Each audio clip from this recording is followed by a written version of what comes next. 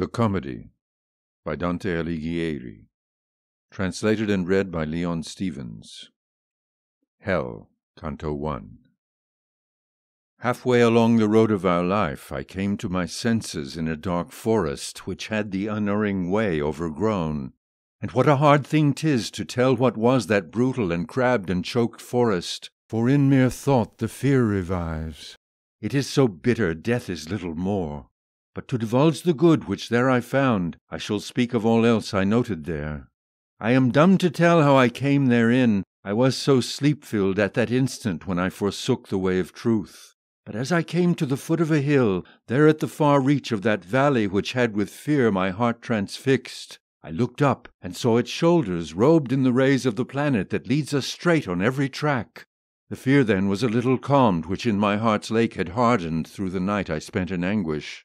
And as one who has with laboured breath escaped from ocean deep to shore, turns to the perilous water and stares, so my soul, which was fleeing still, turned behind to view again that pitfall which never yet yielded living man. When, my racked body a little rested, I set off again on the naked hillside, so the firm foot was ever lower. Yea, behold, almost where the steep began, a leopard, light and wonderful swift, and covered in a spotted hide, and she refused to leave my sight. Nay, she so much hindered my road, I turned many times to retreat. It was the hour of morning's assumption, as the sun was mounting up with those stars which accompanied him when divine love first set in motion those beautiful things. So the many-coloured fur of that beast, the hour of the day, and the sweet season gave me motive to hope for my good. Yet I was struck with fear by the sight of a lion that toward me arose. He appeared to attack me with head held high, and with such rabid hunger it seemed the air thereof was craven. And a wolf which appeared laden with all cravings in her gaunt frame, and hath made many live heartsick. She burdened me so with heaviness by the fear that from her mien issued, I lost all hope of the mountain crest. And as is he who greedily reaps, and comes the time when he must lose, that he weeps and sighs in his every thought, such the restless beast made of me as she bore down, little by little driving me back to where the sun is mute.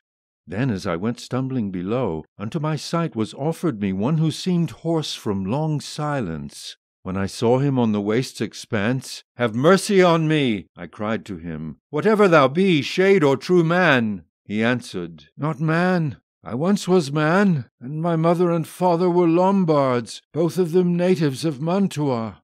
I was born Subulio, though late in the day, and lived in Rome under good Augustus in the time of false and lying gods. I was a poet, and sang of that just son of Anchises who came from Troy after haughty Ilium was burnt to ash. But why revertest thou to such despair? Why climb'st not to the mountain of delight, which is motive and source of every joy? Then art thou that Virgilius, and that spring who pour'st out so broad a stream of speech?" I answered him with humbled brow, "O light and honour of the other poets, may my long study and the great love avail me that made me peruse thy work. Thou art my master and my mover. Thou art he alone from whom I took the fair style that hath won me honour. Thou seest the beast from which I turned. Deliver me from her, renowned sage, for she makes me tremble in vein and pulse." "Thou must fix on another course," he answered when he saw me weep, "if thou wouldst flee this wilderness. For this beast which maketh thee cry allows no other tread her way, but hinders him till she kills him. And her nature is so malign and base that she never sates her craving will, and after eating's more famished than before. The animals she mates with are many, and shall be more yet till the hound comes who'll make her die in agony. He will not feed on land or pewter, but wisdom, love, and righteousness, and's bounds between Feltro and Feltro. He will be saviour to humbled Italy, for which chaste Camilla, Evrialus, and Turnus, and Nisus died of wounds. He will pursue her through every town until he dispatcheth her to hell, whence primal envy unkennelled her. Therefore I judge of thy good, and counsel, follow thou me, and I shall be thy guide, and lead thee hence to an eternal realm, where thou shalt hear the desperate screams, shalt see the ancient spirits in their pain, each crying out at second death. And then shalt see the ones contented in the fire, because they hope to come, whenever it be, among the blessed. To whom, if then thou wouldst ascend, a worthier soul than I will come. I shall leave thee with her at my parting. For that emperor who there above commands, because I was rebellious against his law, wills that his city be not by me entered. There in all quarters he rules and reigns. There is his city and the lofty throne. O joyous whom he welcomes in! And I to him, Poet, I entreat thee in that God's name whom thou didst never know, so I may flee this wickedness and worse, lead me there whereof now thou hast spoke, so that I may see St. Peter's gate and those thou reportest so cheerless. Then he moved on, and I kept behind. Canto 3. By me the way to the pain-filled city, by me the way to eternal torment, by me the way among the lost people. Justice moved my sublime Creator. I was by divine power created, most highest wisdom and primal love. Before me no other things were made, if not eternal, and eternal I remain. Abandon all hope, ye who enter. I saw these words of darkest hue inscribed above a gate. Thus I, Master, to me their sense is hard. And he to me, as a learned person, Here befits thee leave all trepidation, here it befits that all cowardice die. We are come to the place where I said thou shouldst see the pain-stricken people who have lost the good of intellect. And when he had put his hand on mine with a glad look which gave me comfort, he led me within to secret things. Their sighing, mourning, and deep laments resonated through the starless air, so that therefore at the first I wept.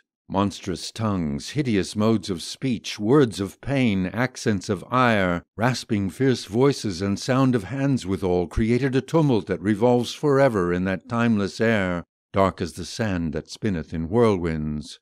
And I, my head ringed with misgiving, said, Master, what is that I hear? And what people who seem so crushed by pain? And he to me, This wretched manner belongs to the dreary souls of those who lived without blame and without praise. They are mixed with that malicious choir of angels who were nor rebellious nor faithful to God, but lived for self. Heaven rejects them to save its beauty, nor doth the deep abyss grant them entry, for the evil would glory over them. And I, Master, what burdens them so, that makes them lament so bitterly? He said, I shall tell thee most briefly. These are lacking the hope of death, and this their blind life is so base they envy all other fortunes. The world forbiddeth them all fame, clemency and justice disdain them. Let us speak not of them, but look and pass. And I, who looked round, saw an ensign, which twisting raced on with such swiftness it seemed unworthy of all repose, and behind it came so long a train of people that I would not have believed that death had undone so many. When I had recognized some among them, I saw and distinguished the shade of him who cowardly made the great refusal. I instantly conceived and was right sure that this was the faction of wretches abhorrent to God and to his enemies. Those depraved souls who never lived walked naked, stung repeatedly by wasps and hornets swarming there. They made their faces stream with blood, which at their feet, mingled with tears, was collected by loathsome worms. And when I cast my sight farther, I saw people at the bank of a wide river, so that I said, Master, now permit me to know what they are, and what compulsion makes them seem so anxious for the crossing, as I estimate by this muted light. And he to me, Let these things be told thee when we have brought to rest our steps on the rotted strand of Acheron.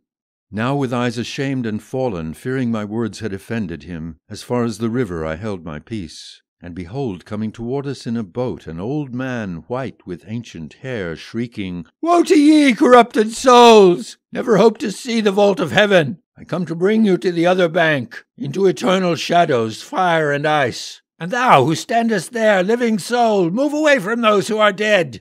But when he saw I did not move away, he said, By other ways, by other ports shalt come to shore, not passing hence. A lighter vessel must carry thee. And my leader to him, Charon, rage not. Thus is it willed, there where is empowered what is willed, and ask no further.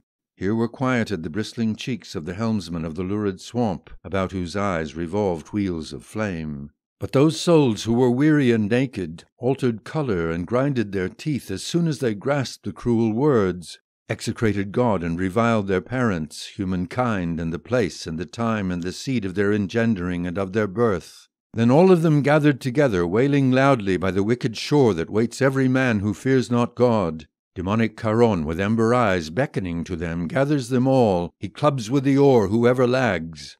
As in autumn the leaves dissever one after another, till the bough seize upon the earth all its treasure, in like manner the bad seed of Adam leap from that embankment one by one at signals, as a falcon at his recall. Thus they depart o'er the darkened wave, and before they are there disembarked, here once again a new crowd collects.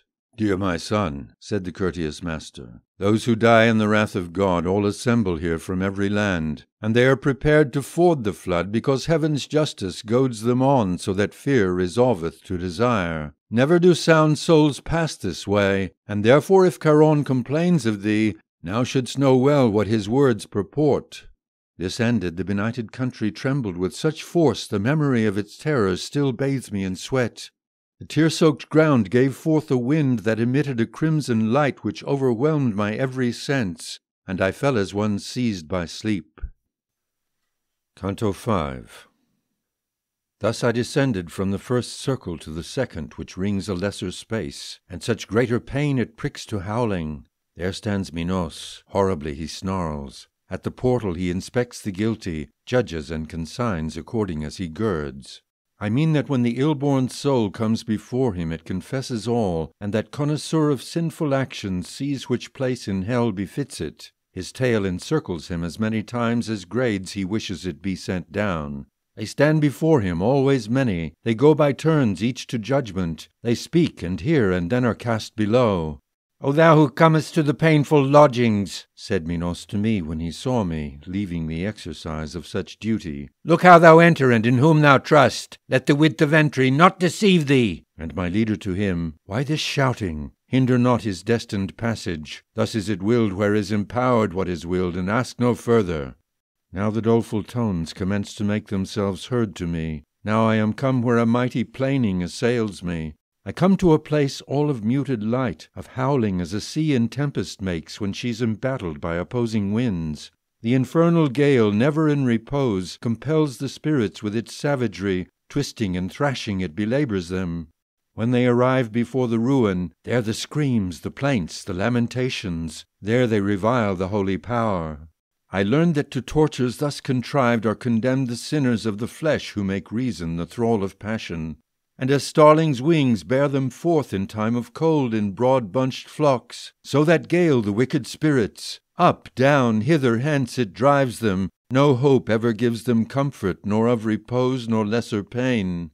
And as cranes go singing their lays, forming long-drawn chains in the air, thus I saw spirits come wailing, borne by the fearful hurricane. So I said, "Master, who are those folk the black air punishes so?" "The first of those whose fortunes thou wouldst know," he then answered, "was empress over many languages. She was so given to the vice of lust, she made lechery licit in her law, to quash the reproof to which she was led. She is Semiramis, of whom we read that she succeeded Ninos and was his wife. She possessed the land the Sultan rules. Next is she who slew herself for love, and broke faith with the ashes of Sichaeus. Then cometh licentious Cleopatra. I saw Helene, for whom such a long time of evil elapsed, and saw great Achilles, who in the end fell foul of love. I saw Paris, Tristan, and he pointed out and named more than 1,000 shades whom love had severed from our life. After I had heard the learned man name the ancient ladies and cavaliers, pity vanquished me, and I was near undone. I commenced, "Poet, willingly would I converse with those two who come entwined and appear to be so light before the wind." And he to me, "Thou shalt see when they are nearer us, and do thou then entreat them by that love which leads them, and they will come." As soon as the wind bends them toward us, I raised my voice, "O persecuted souls, come speak with us, and another not forfend."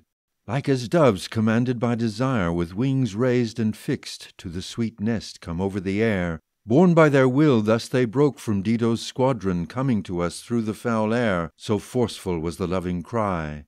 "O living being, gracious and kind, who through the purse air comest visiting us, who stained the world red with our blood, if the universal King were our friend, we should pray him accord thee peace, who takest pity on our twisted state. Of what pleaseth you listen and speak. We shall listen and shall speak with you, while the wind, as now, here is silent. The city where I was born sitteth above the seashore, where Po descends with his tributaries to have peace. Love, which kindles swiftly in gentle hearts, seized this man with the beautiful body I was robbed of, and the means still galls us. Love, which excuses none loved from loving, seized me so hard with this man's enchantment, that still he attends on me, as thou seest. Love conducted us to a single death. Cain awaits him who extinguished our life. These words from them unto us were born. When I understood those injured souls, I bowed my sight and long held it low, till the poet said, What thinkest thou? When I answered, I began, O alas, how many sweet thoughts, how great the desire which led these two to the grievous travail! Then I turned to them again, and I spoke, and I began, Francesca, thy sufferings bid me mournfully and tenderly weep. But tell me, in the time of sweet sighing, by what and how did love allow you to know your hesitant desires? And she to me, There is no greater pain than in dejection to recall a time of happiness, and this thy teacher knows. But if the first root of our love to ken thou hast such deep desire, I'll tell as one who weeps and tells. We were reading one day for pleasure of Launcelot, how love compelled him. We were alone and free of misdoubt. Many times that reading lured our eyes together and made us blanch, but that which conquered was a single passage. When we read of her desired smile being kissed by such a lover, he who will never from me be sundered, all trembling kissed my mouth with his. The book was a pander, and he who wrote it, therein that day we read no more. While the one spirit uttered these words, the other wept. So in compassion I fainted as if in my death throes, and I fell as a dead body falls.